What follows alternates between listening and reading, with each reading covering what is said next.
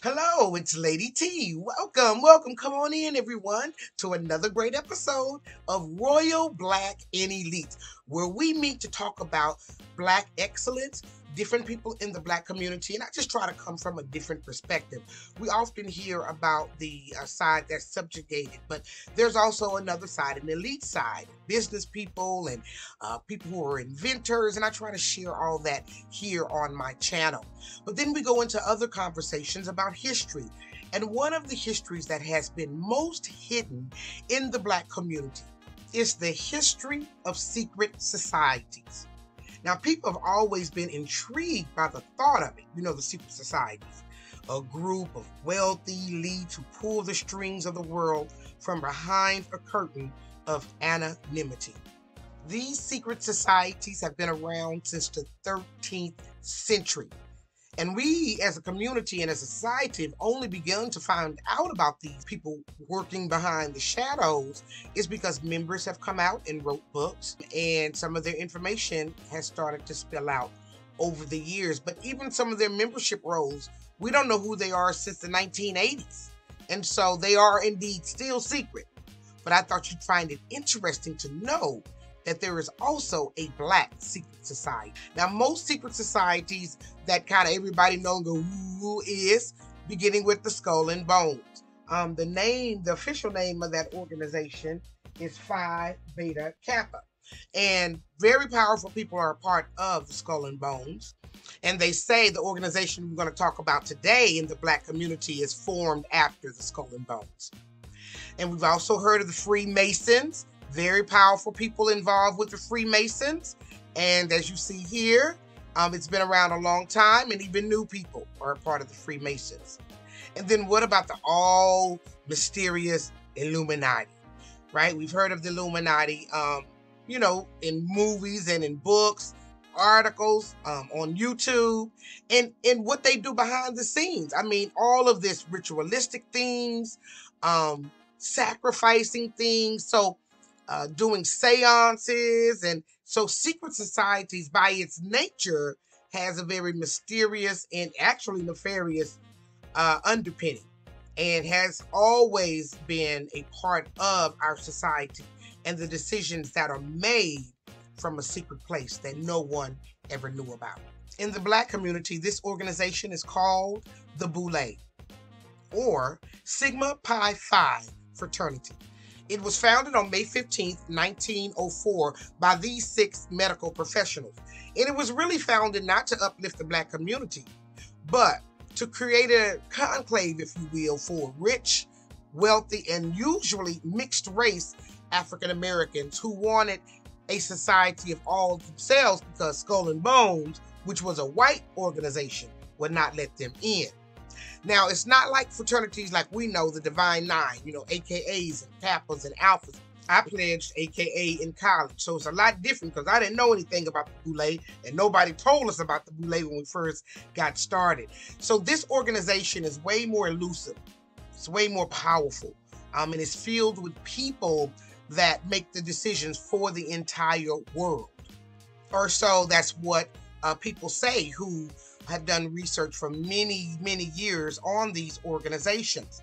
Now, before we understand really these organizations, we need to understand the social construct of what was going on during the late 1800s, early 1900s in the Black social class.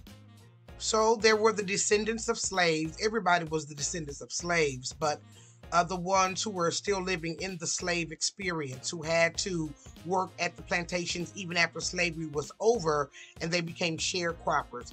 This was more of the bottom of the social-economic level for Black people.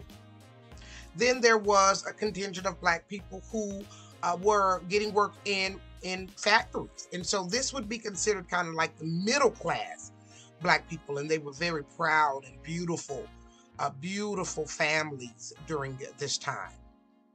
And then there was a contingent of mixed race people. Now, for since the beginning of slavery, white slave masters had violated their slaves and had children with them. So there was a contingent of Black people who actually looked white, and even some even tried to pass for white. Some of them you couldn't even tell they were black. And that's really where their wealth in the black community began. The children of these slaveholders were educated. They created really an enclave for them to live in and to kind of gather all the wealth and concentrate the wealth within their own community. And they became the doctors and the lawyers and the politicians of the time. And that's where we see the establishment of the Boule. Because they couldn't be a part of Skull and Bones, they organized among themselves within the Talented Tenth. The Talented Tenth was a concept by W.E. Du Bois, William Edward, to put all the resources into these Talented Tenth, and these Talented Tenth would lead the other 90%. Steve Coakley, who was a black revolutionary, said that they deputized 10% of the population to ensure that the 90% never catch on. So I don't know if that's true or not. What I will say is that for the social changes that have been made as far as integration, the financial changes have been none, devastating to the black community. And the black wealth has continued to remain concentrated within that 10%. So the person who spearheaded the founding of the Boule was Henry McKee Minton. He was a pharmacist. He actually owned the first pharmacy in Philadelphia as a black man. He was also the superintendent of Mercy Hospital of Philadelphia for 24 years. Fun fact, his wife Edith, this is her, she was the sister of James Wormley, and he was the owner of the first black hotel in Chicago.